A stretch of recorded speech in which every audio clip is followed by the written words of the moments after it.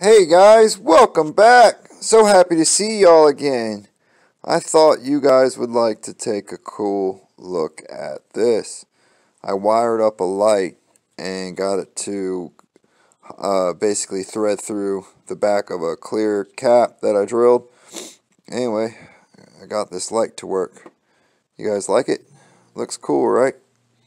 So I'm thinking that this will probably sit like right here in the case. So I got the reservoir and I'm thinking like that, and the radiator, and it would sit maybe about right there, or maybe vice versa, or maybe it'll go over the, I don't know. I haven't made up my mind yet. I'm too busy sitting here staring at this thing. I think it looks cool. But yeah, I just wanted to show you all that. Make sure to subscribe, leave a like, all that good stuff. What's going on, guys? Welcome back to the channel. So we got the Phantom 410 by NZXT, bro. Let me tell you something. This case was made in 2011, or that's when it was released. Actually, it was released in December 9th, right around Christmas time in 2011. This case is so damn good at its job that it is still around, and here we are talking about it in 2020. Dude, this case, other than this horrible hole that they put tape over, but we'll get to that, this case was like the must-have. If you were gaming back in 2001, you had to have this case. This case was made for water cooling. It could hold multiple hard drives. It could hold multiple different size motherboards. It could hold multiple graphics cards. It could hold radiators. It was future proof. This case really set the mold, man. Usually, when I'm looking for this case, I can't find it. Or when I do find it, it's an expensive case. People usually want like $150 to $200 for it, or even upwards to like $300 for these cases, and those are used. This one is brand new from the manufacturer. I have been keeping my eye on this case. It has been at a steady $225 price tag, and it has sat there for years now.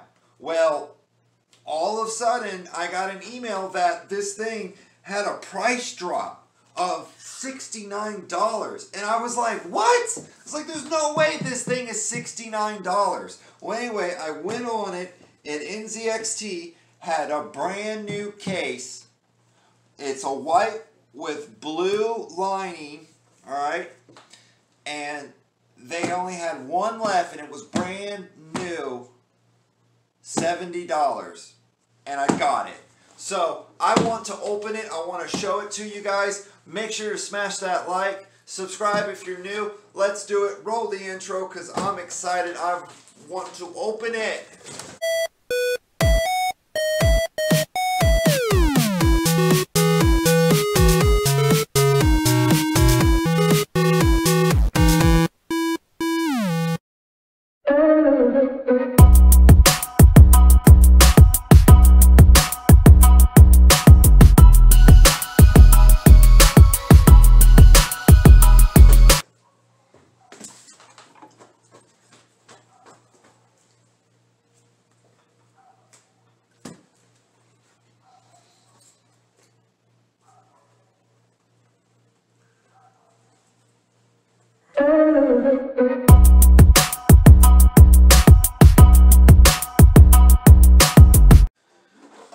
Look at all the stuff at the top. USB 3.0, USB 2.0. Here's that fan slider that I was talking about. It has a couple of different speeds. That's really cool. Headphone, microphone. You have your power, reset, LED indicator right here. Your LED indicator runs all the way around the front of the cone here, which is nice. Look at that nice blue accent all over it. I like that. I like the nice blue accent. That's really cool. That blue accent, that looks really cool. I think I think the fact that it's white and blue and it kind of looks like a stormtrooper's helmet, like that's in the snow, it's awesome. I love it. It looks really cool. Let's see if we can't remove the back piece here.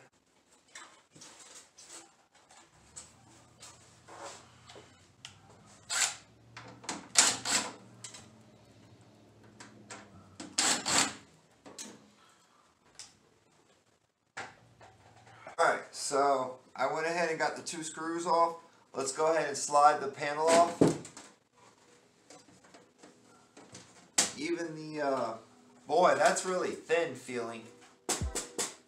That, and it still has the plexiglass on it. But yeah, that's real thin feeling. Here's the inside of the case. Look at all the space here, right? It's insane. You can put SSDs or 5 1/4 hard drives in here. You can put just, I mean, whatever you want. DVD burner, DVD player, like one of those reservoirs that go there or something. That's kind of cool. In the front here, it has like this little sway bar. Can y'all see that? It's like a sway bar that's moving. You can mount a fan or a radiator there and then pull these drive cages out, and that will open that area up for you. Just like right here in the back, how it has the grommets in the back, so that way you can pass through your water cooling. That was the idea of the radiator and the pumps and everything at the time, guys. When these cases came out, all of that stuff used to mount to the outside of the case. It wasn't, some of it was inside the case, but for the most part it wasn't in the case. It was on the outside of the case. So that's why a lot of the older style cases have these grommets on there, so that way you can pass your water cooling tube in and out to your reservoir and stuff, and it leaves a nice clean look. You can put plenty of graphics cards in it, like I was saying. And it had a nice spot for the power supply, fan. Ugh. I really admire this case. When this case came out, it was doing things that other cases weren't at the time. Other manufacturers just weren't putting cases like this together.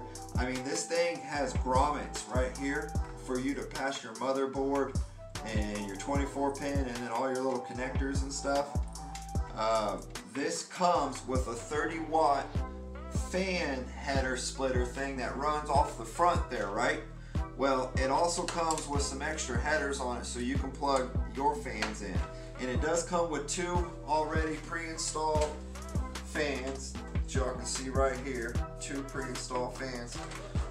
You know what? In fact, let's just get the camera and I'll walk around and we'll take a look at it that way. Oh, hey guys, real quick, I wanted to show y'all this. Look, check this out. This was my original one that I was telling you guys about. This is the original one that I had. It needs some work. I took all the electronics and stuff out of it and forgot how to put it back together. I think I lost them over the years, but I only have the back panel. I don't have the front panel to it, so it just kind of sits there with all the other computer cases. But yeah, a lot of memories out of that one. A lot of good times. It's a pretty case, man. I really admire it. Micro ATX and mini ITX. So it holds mini ITX, micro ATX, ATX. That's pretty cool. It holds quite a few different cases. I love how they like put it there so that way you don't forget it. You know, look at the grommets on it. Look how small the grommets are. Now cases, you know, those grommets are huge. They're big for the pass-throughs and stuff, you know. But you gotta remember the thinking when this case was being designed. The thinking for it was way different, you know. It's kind of like a piece of artwork. All right, so with the nice little easy swipe of a tug, it comes out. Notice all of your anchor ports in here for all of your cable management. Look at it. I love that. Even along the back side there at the top. Oh man, that's great. Nice big cutout like that. That's awesome, man. Oh, check that out. Look.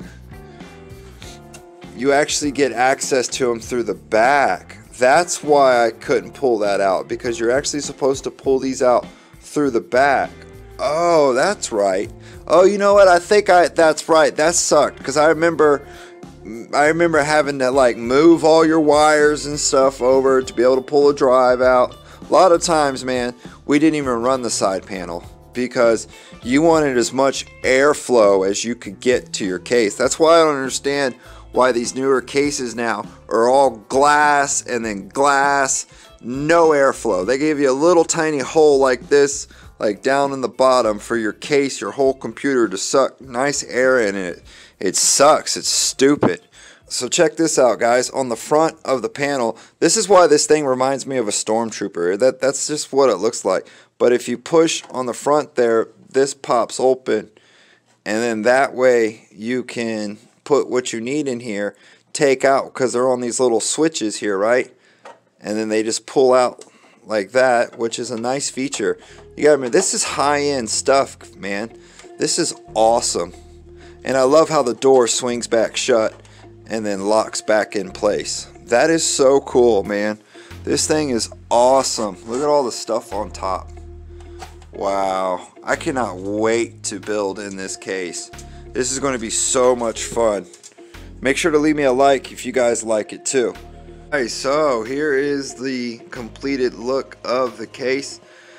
Man, once again, I really like the look of it, the shape of it, you know.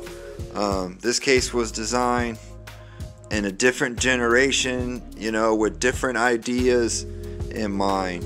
It just, you can really tell when you look at it how different it is, but also the same. The companies used to see this window just pops out with a couple of easy taps.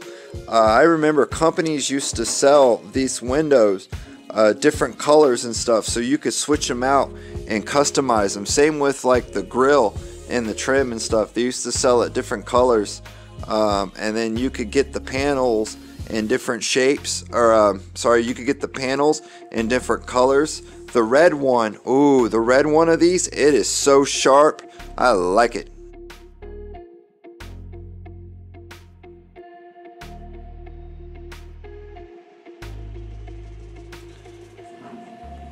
So anyway, guys, there you go. There's a good look at the Phantom 410 by NZXT. I hope you guys like my review. I just wanted to do a quick unboxing and just show it to you guys. Oh, what a walk down memory lane. It's crazy. But alright, I appreciate you guys watching. Oh, also I took my old one and put it next to this one. And they're identical. I just didn't know if maybe the shape or design. Also, the package date of this computer was, crap, it slipped my mind. 2013. I think this was manufactured in 2013. Or yeah, 2013. It said 2012-2013 manufacture date. So I guess it was manufactured between 2012 and 2013. So anyway, there you have it. I hope you guys like it. Make sure to subscribe, leave a like, and as always, I appreciate you guys watching. If y'all have any comments, tell me down below.